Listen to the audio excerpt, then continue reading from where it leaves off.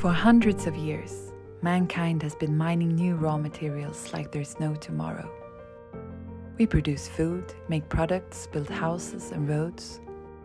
And once what we made has served its purpose, we dump it as waste. And then we start all over again. The way we extract raw materials and produce new things is responsible for half of the world's climate emissions and 90% of the threat to biodiversity.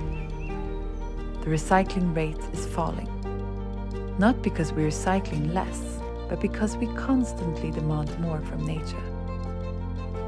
Since the turn of the millennium alone, our extraction of virgin raw materials has increased by 70%.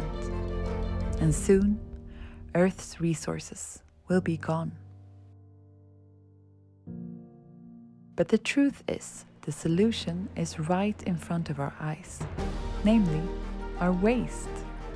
All we need to do is change the way we look at it. Today's legislation means it's cheaper to mine new raw materials than to use existing technology to recycle and reuse everything we've already made. What a waste, right? We think so too. And that's why we love everything from construction waste and trash to waste oil. Because we understand what a treasure chest they are, and because we have many keys to unlock it. We can turn fish poop into renewable energy and ash into metals and salts. But we want to do more.